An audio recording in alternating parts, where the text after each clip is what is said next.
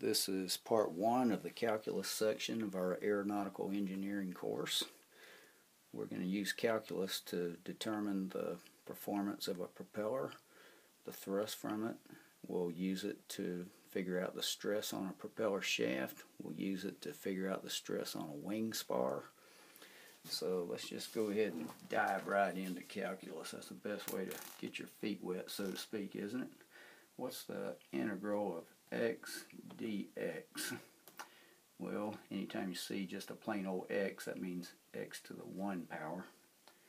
Kind of like 2 to the 1 power is, here's 2 to the 1 equals 2, any number, 856 to the 1 power equals 856. Anything to the 1 power equals itself. Anything to the 0 power is equal to 1. 57 to the 0 power, 2 to the 0 power is 1. 1 to the 0 power is 1. I don't know what 0 to the 0 power is. Let's see. Oops, that's an error. Can't do that one. Got to be a real number.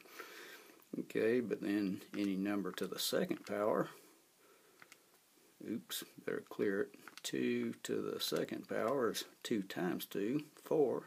8 to the 2nd power is 8 times 8, which is 64. So anytime you see just a plain old number without a superscript right there, just assume it's a 1. So the integral of x dx is equal to x to the, carry that 1 over here, and we add another 1 to it, and then we just grab all that and stick it under there. In other words, the integral of x dx is x squared over 2. Well, what about the integral of x squared dx? Well, you add 1 to that 2, it's equal to x to the 3 divided by 3.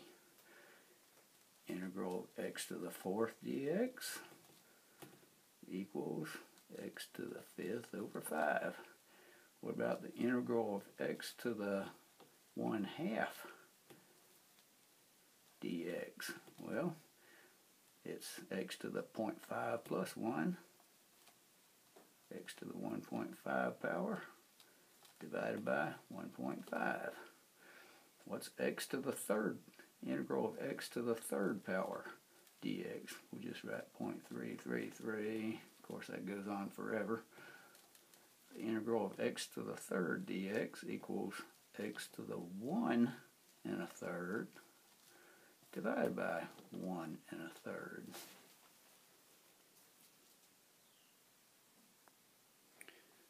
Now that we've dived into calculus, let's go back to the beginning and learn it the way they teach it in college.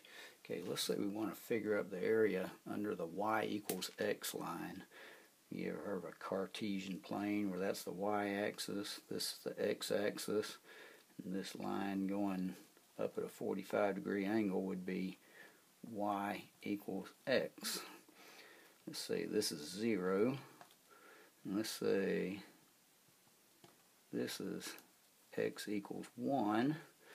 So if x is equal to 1, then y is equal to 1 because y is equal to x. So we draw us a dotted line over here and say y equals 1. If x is 1/2, y is equal to 1/2. If x is 0.70352, then y is 0.70352. Whatever x is, that's what y is. Okay, let's say we want to figure out the area under this y equals x curve. Let's say we drew a bunch of little rectangles under here.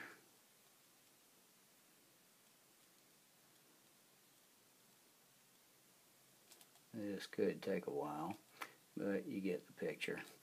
We're drawing all these rectangles here, and let's say we add up the areas of all these rectangles. Well, obviously the more rectangles we have, the closer their areas are going to be to the area of this triangle. Okay, you may say, what's the point in using calculus? And we can plainly see that the triangle's area from 0 to 1 is 1/2, because the area of this whole square here is 1 by 1, which is 1. So there's half of it in that triangle, there's half of it in that triangle. It's obvious that the area of this triangle is 1/2. Okay, the reason we'll use calculus is because it works on lines that aren't straight. We'll be using it in the future on these curvy lines. But being this one's straight, well, doesn't seem like we should be using it, but let's use it anyway. Okay, we'll get those problems later. So we can estimate the area under the line by figuring the area of a bunch of rectangles. Adding the areas of these rectangles gives us an area that's close to the area of the triangle, especially if we have a bunch of these little rectangles. If they were big rectangles and had a lot of width between there and there, well, then obviously their area wouldn't come, the sum of their areas wouldn't come as close to the area under this line as the sum of the areas of these skinnier rectangles. Okay, the more rectangles we use, the closer the sum of the rectangular areas comes to the triangle's area. The height of each rectangle is y. See, like this rectangle, it's y high. Okay, y is a variable along this line, x is a variable along this line. Okay, the width of each rectangle from there to there, we're going to call that delta x. We use the Greek letter delta to mean change of. Okay, so the area of each triangle is y delta x. The area of this triangle right here, it's y high, it's delta x wide, so its area equals y times delta x. Okay, the value of y is determined by the value of x. In other words, y is a function of x. In this particular case, y equals x. If we have a lot of triangles, delta x approaches 0. I mean a lot of rectangles. See, we don't have many if we draw them that wide. We have more of them if we draw them that wide. But if we draw them real skinny, their area approaches the area under this line. Okay, as the number of rectangles approaches infinity and the width of delta x approaches 0, the sum of these rectangles' areas equals the area of the triangle made by the line.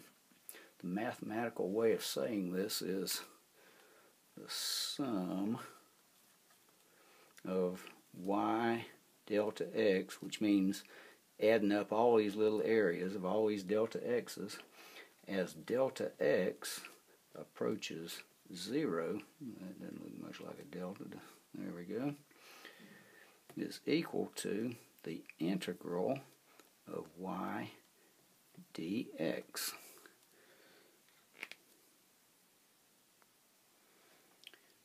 This Greek letter sigma here is used to mean the sum of, and this symbol looks like a giant S. It's used to mean the integral of. So the sum of all these infinitely narrow slivers areas equals the integral of y dx. Think of dx as an infinitely small delta x. In this particular case, y equals x, so the integral of y dx, okay,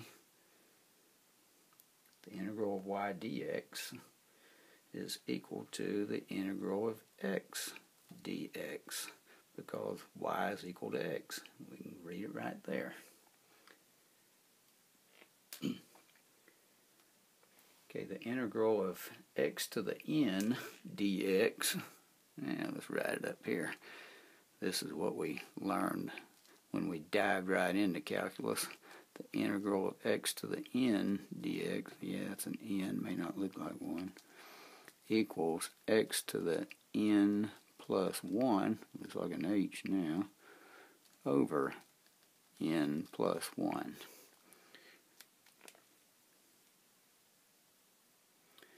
So the integral of x dx is equal to x squared over 2. If we let 0 and 1 be our limits of integration, because we're integrating from x equals 0 to x equals 1, well then we'll write our 0 to 1 there. So we plug in 1 into the x spot, and we have 1 squared over 2, which is 1/2. And then we subtract 0 squared over 2. See, we're plugging 0 in for x now. Minus 0 equals 1/2. Just like we figured at the beginning, the area of this triangle is 1/2. Here's the curve y equals x squared.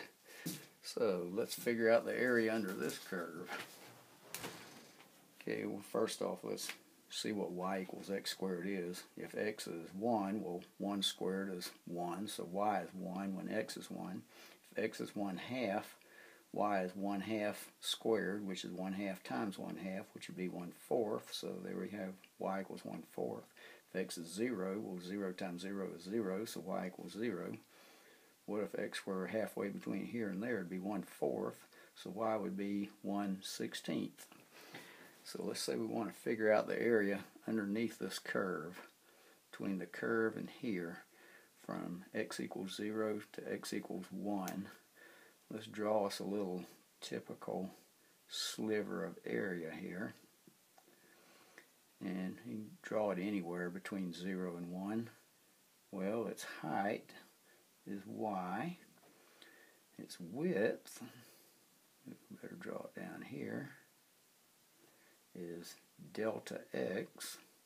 So its area, say dA, little unit of area, equals y times delta x. Or maybe I should have said delta. Maybe I should just say area of the sliver, equals y delta x.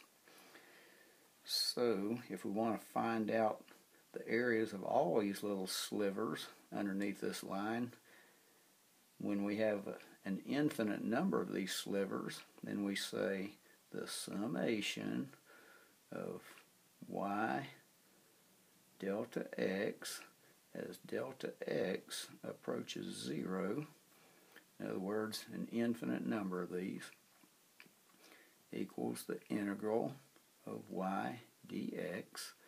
Okay, but in this case, y is equal to x squared, so the integral of y dx is going to equal the integral of x squared dx. So, what's the integral of x squared dx? Well, x to the 2 plus 1 over 2 plus 1, which is x cubed over 3. And if our limits of integration are from 0 to 1, let's plug them in and see what we get. Let's plug 1 in for x. 1 times 1 times 1 is 1 cubed, divided by 3 is 1/3. And then subtract 0 times 0 times 0 divided by 3, minus 0 equals 1/3. That's the area underneath this curve.